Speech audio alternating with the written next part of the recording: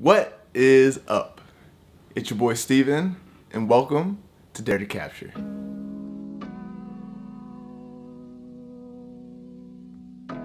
In this video, I'm going to give you a checklist on the things you need to do and make sure of before you start using your camera to make a video. Now, we all know making a video is some sort of process no matter how you look at it. There's always a process prior to your videos that you go through, regardless of whether you think of it or not, that happens before you press your record button. And sometimes you might press the record button and then realize that there's one or a couple things that you did that completely throws off everything and makes the video entirely useless. This is why I have this checklist. In this checklist, it's only 5 things, but if everyone always follows these 5 points, then they're gonna always be set up for the best success when it comes to their videos before they even press the record button. It's also gonna be useful because it's gonna allow you to have less backtrack with anything that you're doing. You're not gonna feel the need to start over because of one tiny mistake. If you're gonna start over, it's gonna be because of something that you're doing with your content or your composition. It's not gonna be something that you messed up with the camera before you even started recording. So on that note, let's get into it. The first point that I'm gonna make is you need to make sure your camera's on. Now, I know how silly that actually sounds, but it's something that actually does happen from time to time. You can be setting up everything around you, and when you're ready to record, you just press the record button and start going. But you forgot to turn the camera on. When your camera's not on, you can't record anything. I know how ridiculous it sounds to not have your camera on, but trust me, it might happen to you at some point, so you need to always make sure that your camera's on, and that's why this is number 1 on the list, because that should be one of the first things you always do no matter what. Turn your camera on, and you're more than likely gonna be safe from there. Try not to let everything else that you're doing before you mess with your camera distract you from actually turning the camera on. Things like setting up the composition, getting the perfect lighting, all of these are gonna be super distracting because you wanna get those exactly right the first time as well. So when it comes time to actually get to your camera, it could be at a point where you're trying to rush through things and start the video and get it over with, but you wanna make sure that you have the camera on so that you're not messing up one of the most basic parts of actually recording your video. My second point for this checklist is to make sure that you take the lens cap off. Again, this is something that sounds super simple and something that nobody should ever have a problem with, but at the same time, there's gonna be a point where you might forget to take your lens cap off. And I know what you're thinking. If you're recording a video, especially as one like this where you're looking directly at the camera, you should notice that there's a lens cap right there. And for the most part, that's true. But you'll be surprised, some people probably just are a little forgetful, aren't paying attention to something. There could be other factors going on that cause them to realize that they just haven't taken the lens cap off. Again, this is something that I feel should never happen, but it's something that's so basic that it's actually very easy to make that mistake. Taking your lens cap off seems like something that's so routine, like turning your camera on, that it almost comes as second nature for the most part. However, there might be times where your brain just isn't working right and you don't subconsciously take the lens off. And when that happens, you're gonna run into a lot of issues. It's gonna be embarrassing when you look back at footage and all you have is a black screen, but you can hear the audio perfect. When something like this happens, you have to go all the way back to the beginning. You have to start your video completely over, and that's just gonna end up becoming much more frustrating, especially after you feel like you've got the best shot that you could get. The third point on my checklist is double checking the camera settings. Now, every video you do is probably gonna have different camera settings at some point throughout that video. Because of this, you're gonna be messing with your settings a lot. So you always wanna double check to make sure that you have the settings where you want them to be. I know when I first started out making videos, I never really double checked the settings. I always just turned the camera on, made sure the lens cap was off, and started recording. Now, this came to bite me in the butt quite a few times because certain camera settings for one shot I got didn't need to be that for another shot that I got, and when I kept the camera settings the same, it kind of threw everything off. So you need to remember that every shot you take isn't gonna require the same camera settings. And when it's not requiring the same camera settings, there's going to be things that you need to change. With cameras nowadays, there's so many different things that you can change, so even the smallest tweak to one setting could completely change the outlook of a shot that you're trying to get. So this is a reason why you need to always double check the settings on your camera before you even press that record button. And because some small changes in your camera settings can make a huge difference, this is probably the longest process for me when it comes to setting everything up before I start recording.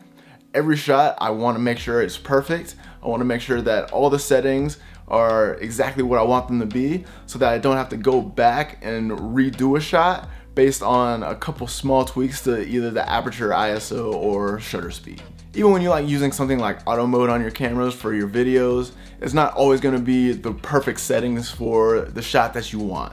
So this is why you need to always make sure that your camera settings are where you want them to be, so that you can get the shot that you want no matter what type of video you're trying to get. The fourth point I have on my checklist is to make sure that your camera is recording. Again, this is something that sounds silly, but there's been numerous times, and I'm sure there's plenty of people that can relate to this. You start recording, but when you're done, you go to your camera and you see that you didn't capture anything that you just shot. This is one, not only embarrassing, but you feel a little stupid when you do something like this. Every camera is going to be different when it shows that it's recording.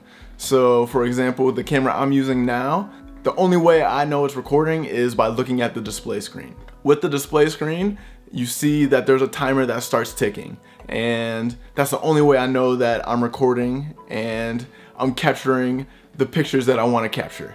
Other cameras might have a little red light or something that shows that it's actually recording. It's very important that you make sure your camera is recording before you start actually getting into the rhythm of your video, because it's going to be super frustrating when you're actually in a rhythm of your video, you've been talking for a few minutes, you're getting all the shots you want, and then when you look back at the footage, it's not there because you weren't recording any of that. And then you realize you have to start over. That's discouraging, and it kind of makes you feel like you're not gonna get the same exact shots again, because more than likely you're not. You're not gonna get the perfect shots again if you feel like you had them the first time. And when all of that happens, it just feels like it's an uphill climb to try and get back to the quality of video that you want to get back to. So before you really jump into making your videos right away, take your time, press the record button. However your camera shows you that it's recording, make sure that's recording, and then get into your video. Now the fifth and final point that I have on my checklist is to make sure that your microphone is on.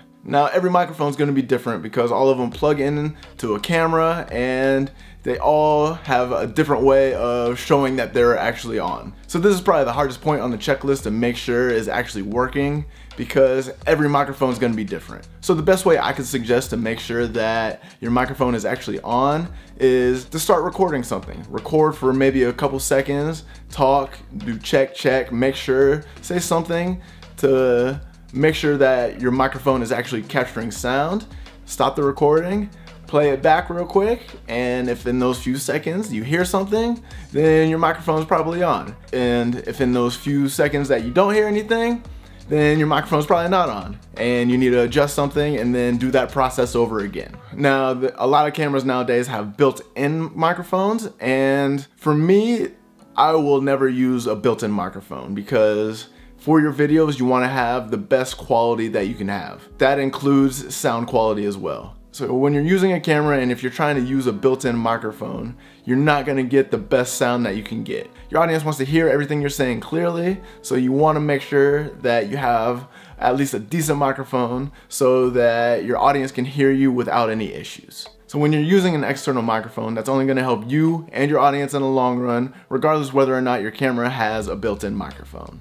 Ooh, a bonus point that I just thought of when it comes to this checklist is memory cards. Now, with camera technology nowadays, most of them are going to be able to tell you that your camera doesn't have a memory card in it before you start trying to film anything. For the ones that don't do that, you need to always make sure you have a memory card so that your camera can actually save that footage that you're getting somewhere. You don't want to film and film and film for minutes, possibly hours, and find out that none of that is saved because you forgot to put a small memory card in your camera. And it's always nice to have a few memory cards with you, because some memory cards fill up a lot faster than others, and when that happens, you always want to make sure you have a backup so that you don't miss any of the footage that you're trying to get. All right, so here we go. I'm gonna quick review on this ultimate checklist for what you need to do with your camera before you actually start recording any of your footage. You need to make sure that your camera is on. You need to make sure that your lens caps are off.